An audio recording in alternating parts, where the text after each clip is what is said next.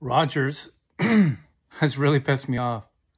So, even though I'm not doing very well, I am going to do this poem. Rogers Ignite by Patrick Murray. 2 outages in 2 years.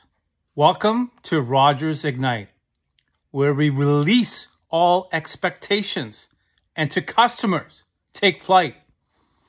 For me, I decided it was the final straw. Time for me to go to Bell. Time to withdraw. But one last chance.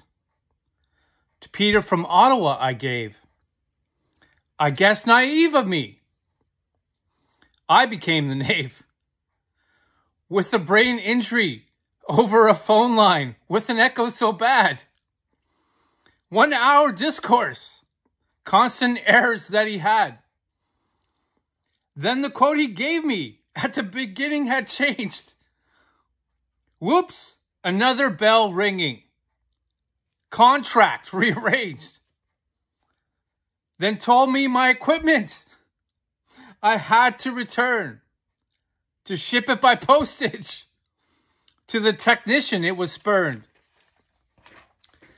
My appointment the afternoon, not the best for me, was changed without notice, and no technician did see.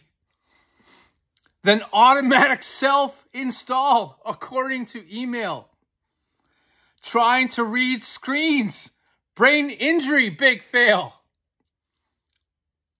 Self-install, you say, doesn't work well with TBI. We are not friends. We are now not friends, Rogers. No, not you and I.